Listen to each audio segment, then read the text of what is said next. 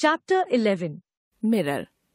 I am silver and exact. I have no preconceptions. Whatever I see, I swallow immediately, just as it is, unmisted by love or dislike. I am not cruel, only truthful. The eye of a little god, four-cornered. Most of the time I meditate on the opposite wall. It is pink with speckles. I have looked at it so long. I think it is part of my heart, but it flickers.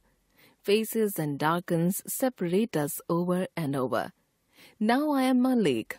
A woman bends over me, searching my reaches for what she really is.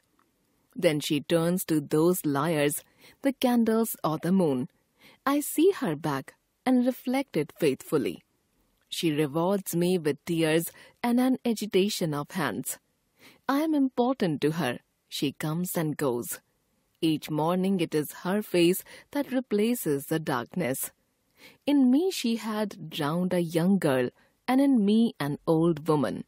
Rises toward her day after day like a terrible fish. By Sylvia Plath.